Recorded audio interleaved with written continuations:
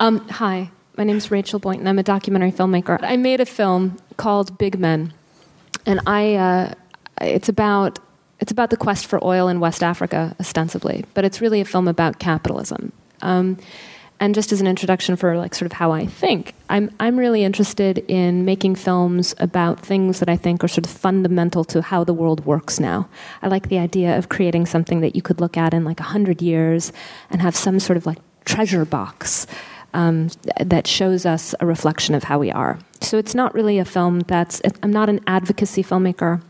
I'm not somebody who's trying to get across a point that, I want everyone to believe. It's really more for me trying to reflect sort of fundamental truths about how the world works today. So they have the trailer to show you.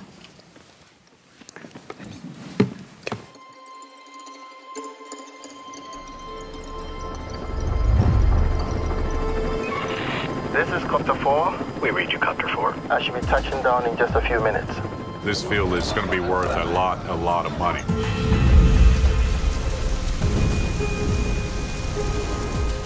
Flowing oil. An American company has discovered a massive new oil field off the coast of West Africa. We're looking at a $11 billion development on 1 billion barrels, net to us $2.2 billion, net to the company. This is a substantial oil project. Kosmos strategy was clearly higher risk, but also much higher reward.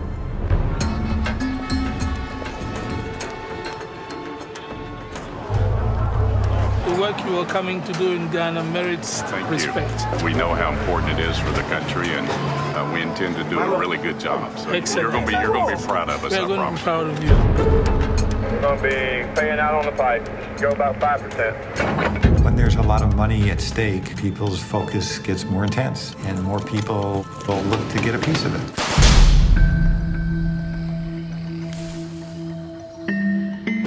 This attack highlights the vulnerability of the oil infrastructure here.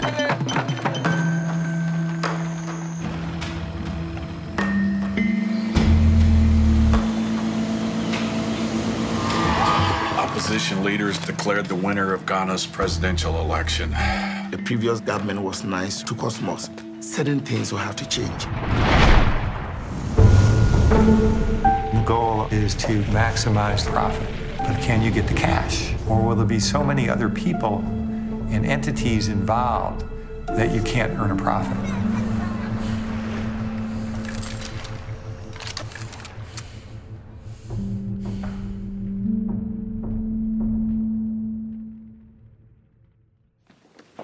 I started making this film. I didn't know anyone in the oil business. I didn't know anyone in Africa, in Morocco maybe, but certainly not West Africa. And so I started by buying a plane ticket to Lagos, Nigeria, and I had this idea that I was going to get access to an American oil company specifically operating in the Niger Delta and film them in the context of this militancy that was going on at the time. I ended up getting access to an American oil company in Ghana, and then I did this parallel story. It's really the story of two places.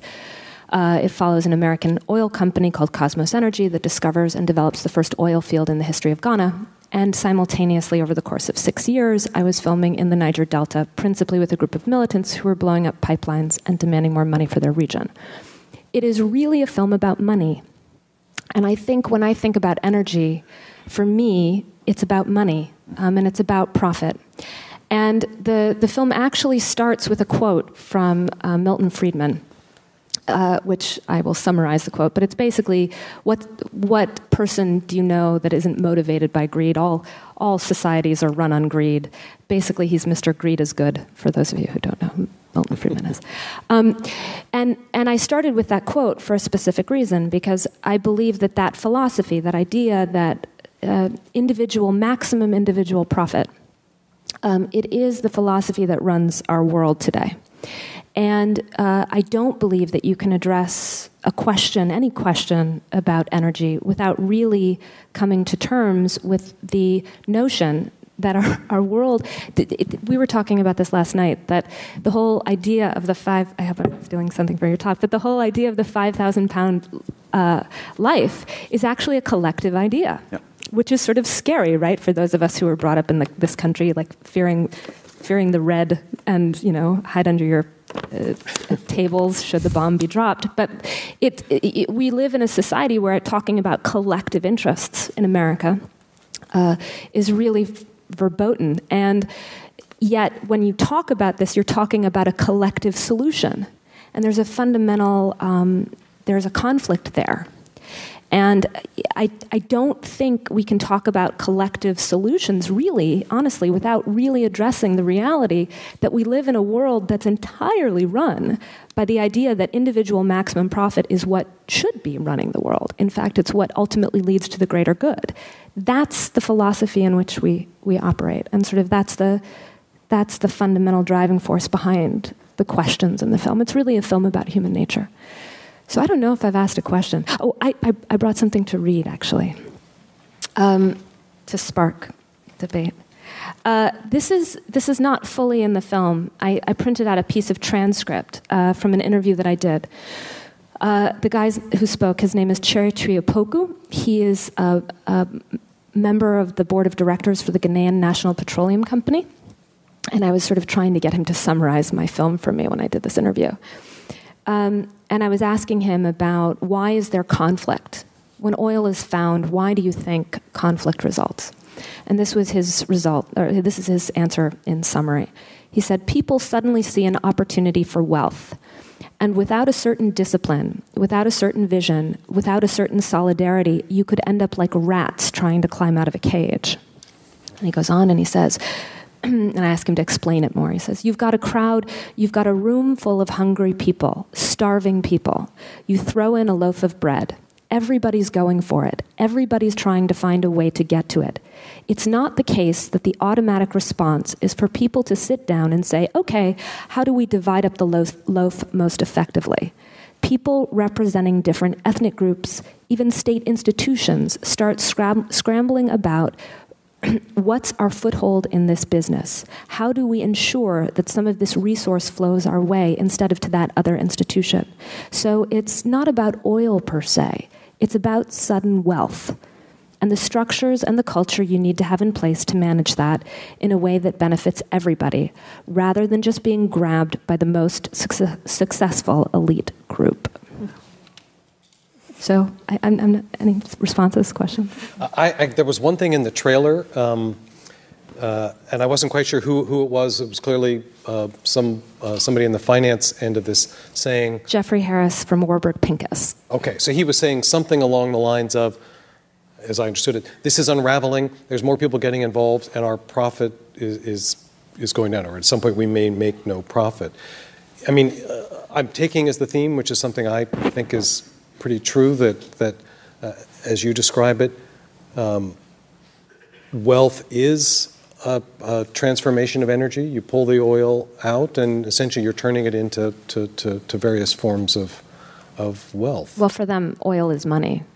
And Jeffrey talks in the film about what he's created, right, by creating the wealth, really. So now I want to know, I do have to see the movie, but do they decide to go ahead with the investment? Oh, no, he put in $800 million, and they ultimately, they'll make billions, I think, at the end of the day. But the question for me, I mean, when you're talking about, and maybe in terms of translating this into what all of you do, you're all these visionaries, right? You are. You're these visionaries who are trying to envision a new way of doing things, a new way of going forward. And a lot of the questions that you're confronting are collective questions, because you're talking about collectives. You're talking about cities. You're talking about buildings even. They're collectives, right? And yet, for me, a fundamental part of the problem when we're talking about questions around energy has to do with the fundamental individual motivations toward individual benefit.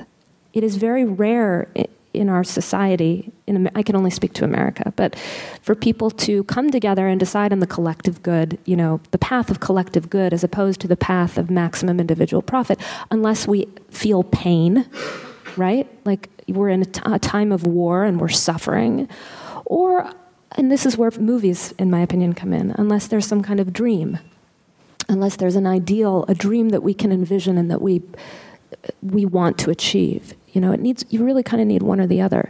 And you guys, I kind of see you as sort of the dreamers. But I do wonder how you go about executing these visions, given the context that I'm talking about. I find it really interesting. First of all, I bow down to you. I can hardly wait to see this film. But, this discussion about the collective, I think, is really key. Some years ago, I invited Gru Brundtland, who was the author of the Brundtland Commission, and therefore where sustainable development came from, the commission that she ran from 1983 to 1987. There was always an understanding that sustainability and environmental need related to the collective.